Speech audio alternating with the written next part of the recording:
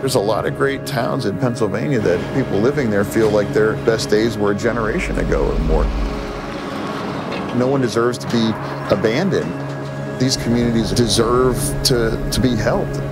You are the mayor of Braddock, Pennsylvania, correct? That's correct. Okay. Real estate prices have dropped 50%. Correct. The population has fallen from 20,000 to 3,000. You're encouraging people to move there, okay? All right, so I'm sold. But for people who don't get it, sell us on Braddock. I came to Braddock, 20 years ago because I wanted to work and fight against the inequality that I saw raging in this country.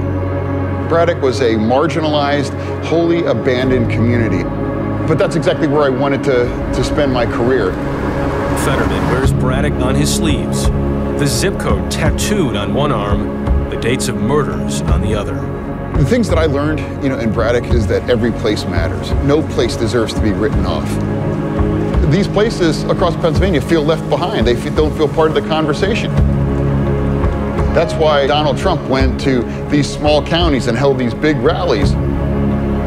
We cannot afford to take any vote for granted. We cannot afford to take any place for granted. Whether we're in a place like Braddock or a place like Emporium in Cameron County, the smallest county in Pennsylvania. Talk is cheap, but for the last 20 years, I've been working to represent, rebuild, and to advance in these places. As the community marks an important 5-year milestone, people are really starting to have hope. Tomorrow will represent the 5th anniversary without a homicide in town. U.S. Steel plans to invest $1 billion in its Mon Valley works and make them the most environmentally friendly in America.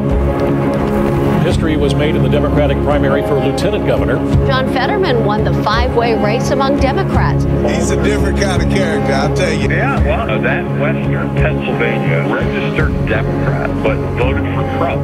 Fetterman can get a lot of those voters. We don't have to agree on everything, but I will always tell you what I believe is the truth. I'm going to fight not for one part of Pennsylvania, not for one party of Pennsylvania, but for one Pennsylvania, just the way I did as mayor, just the way I'm doing as lieutenant governor, and just the way I would as your next U.S. senator.